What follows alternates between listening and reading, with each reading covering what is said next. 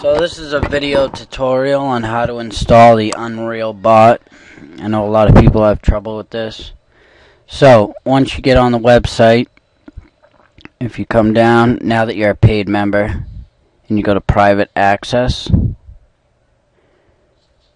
depending on what bot you're going to install, but really it doesn't matter because they're all in the same bot. You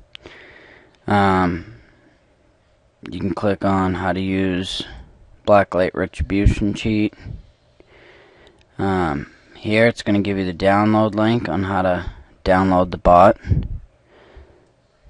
This is the actual link. You're going to click on this.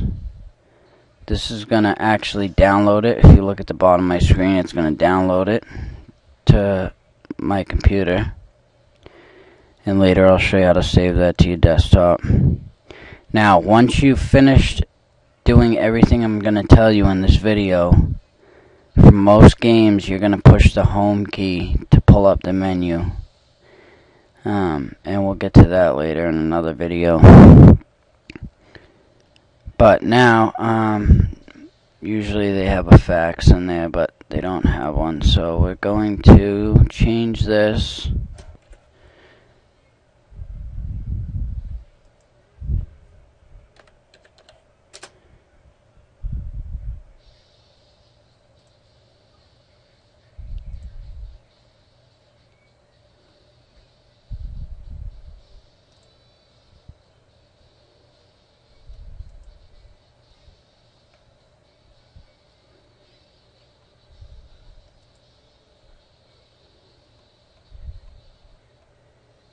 I'm going to get you guys, okay.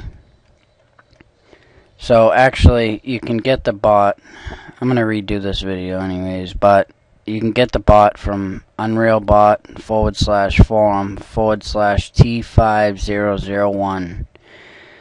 Same thing, you go to the top, download the stream cheat.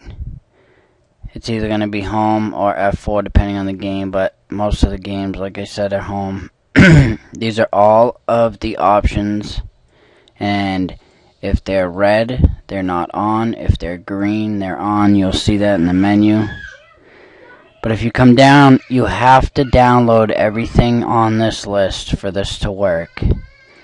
Okay, if you're a 64-bit, then you need to download everything on here. If you're a 32-bit, then you just download the 32-bit stuff, and you can read it. Tells you 32-bit, tells you 64-bit.